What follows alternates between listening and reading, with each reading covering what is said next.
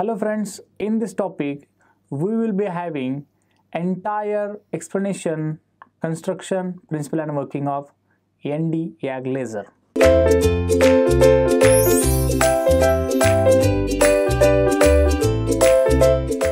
So the question regarding this topic is like explain principle, construction and working of ND Yag Laser or draw the schematic diagram of ND Yag Laser. So what is the principle of ND Yag Laser?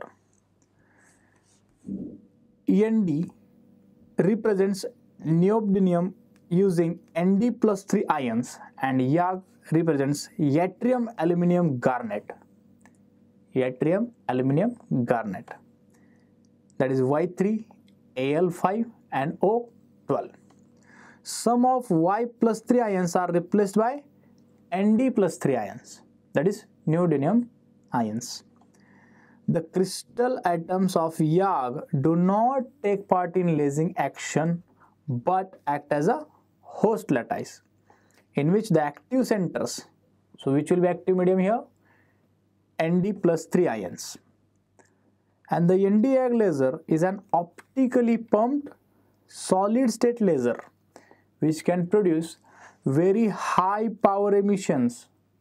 Since it is lasing medium operates as a 4-level system, so it produces very high power emissions. That is more important thing here.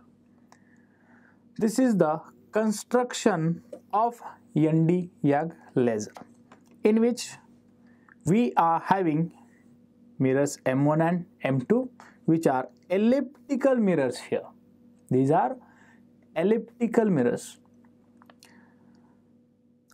Then ND Yag rod is there, below which there is a flash tube connected between these two elliptical mirrors.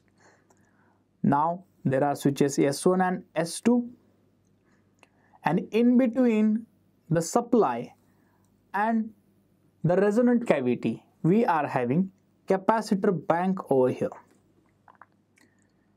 On the right side there is trigger pulse which uses transformer type of construction, and this entire setup is connected to power supply using current controlling rheostat. Obviously rheostat का काम होता है current को control करना. So let's understand what is the each and everything included in this diagram.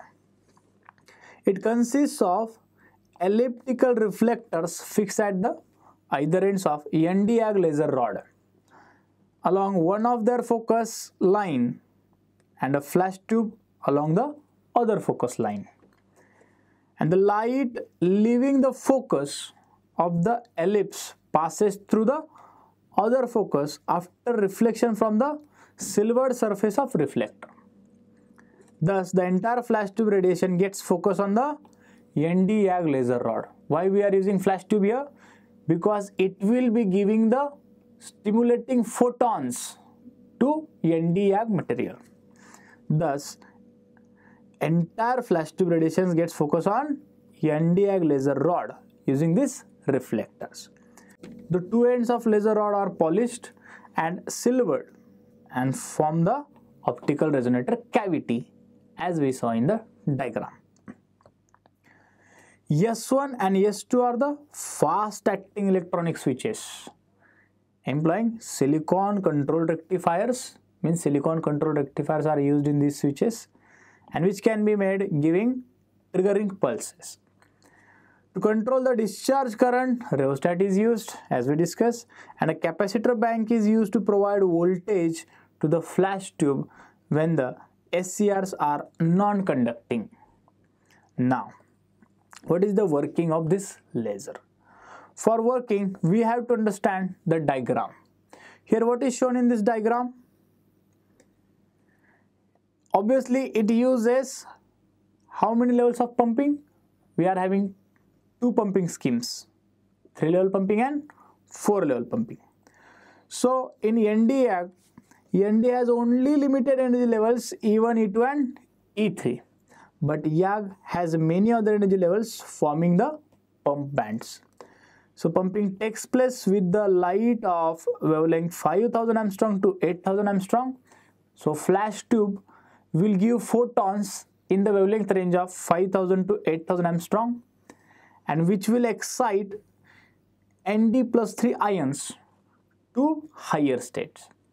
The metastable state E3 of Nd rapidly gets populated due to downward transition from higher energy level bands, as none of them are metastable. So energy level E3 is metastable state in Nd Yag laser, like shown in the diagram. So there is a pumping or transition, which is absorption type of transition from E1 to higher energy levels, which are many energy levels. So you can say E5, E6, and from there they will have spontaneous transitions to E3. Hence E3 will be acting as metastable state, and from metastable state there will be lasing action, or you can say lasing transition, which produces 10,600 Armstrong infrared radiation. Now the population inversion will be taking place between E3 and E2. So E3 will be having higher population of atoms than E2, and continuous laser beam of 10,600 Armstrong in the infrared region is given out to the stimulated emissions, and it will be happening between energy level E3 to E2, which will produce laser light of infrared spectrum.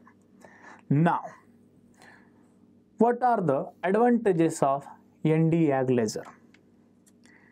Nd Yag laser can be operated in continuous wave mode. So it can produce continuous output. It can also operate at several different wavelengths.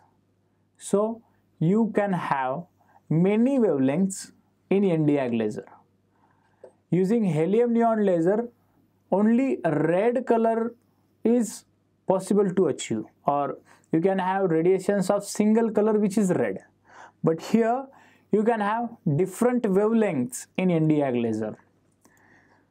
It uses 4-level system, therefore it requires less input power. See, what is the connection between a higher level system and less power? Obviously, the energy difference between energy level E1 and E2 is more, but E2, E3, E3 to E4, the energy difference gets reduced. So if energy difference gets reduced, the energy required at input will be less. Now, the doping of Yag crystal with Nd can be altered to give different operating characteristics, and that is the most important advantage of Nd Yag laser. Also, it offers higher energy output of about 250 megawatt and very high repetition rate of 10 into 10 raised to 9 to 25 into 10 raised to 9 pulses per second. Very high repetition rate. And the last advantage is it is very easy to attain population inversion in Nd Yag laser. Now, what are the disadvantages of Nd Yag laser? Obviously, it requires high voltage and allied electrical or electronic circuit, which is complicated. As we saw, the switching arrangement, the capacitor bank arrangement, rheostat and supply voltage with pulse generation. This is complex electrical circuit which we have to arrange. Although it is simple to have active medium as Nd Yag rod and flashlight placed between two elliptical mirror. This construction is simple, but the electric circuit part along with this construction makes it complicated. And obviously, it will be having high cost. It requires technical skills to design, operate and maintain. Obviously, where electrical components comes over there, you must be careful and you have to design them properly, and operate and maintenance is also required from time to time. Escaping of gas from laser discharge tube is troublesome thing in this type of laser. So moving towards the applications of Yag laser, where it used. Yag laser is generally used in surgical operations like removal of cancer cells. So in surgical operations like removal of cancer cells, in several skin treatments and removal of hair. So you might be heard about laser clinics for cosmetic surgeries or for removing hairs or for skin treatments. Whenever laser treatment is there, the application of Yag laser is there. Also, it is used in material processing like drilling, spot welding, etching and marking. So drilling could be done using Yag laser because it is having high power. It is also used in military operations like range finding and target designations. So you might heard about what is the range of rifle. It is founded by using Yag laser.